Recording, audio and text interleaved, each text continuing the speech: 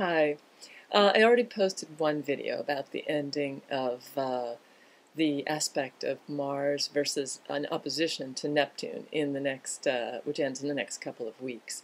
And I just wanted to add something to that, which is that sitting through this paradox is something like what Pema Chodron calls facing the big squeeze.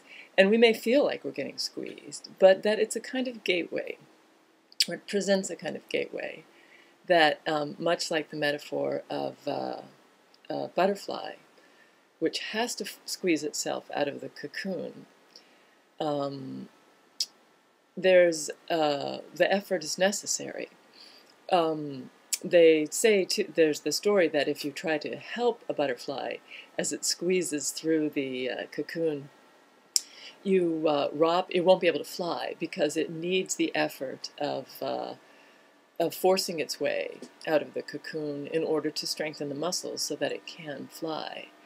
And it's not possible to just stay in the cocoon. That means death, even though the cocoon is a very comfortable and fortunate circumstance at certain times. After a certain point, it becomes like death.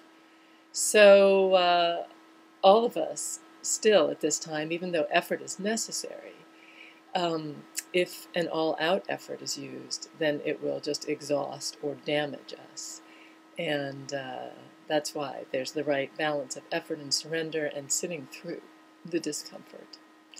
So remember, self-care, especially in the face of exhaustion, honesty with yourself about what the true nature of your desire is, and compartmentalization and effort when possible, and then let it go. That's the most important thing.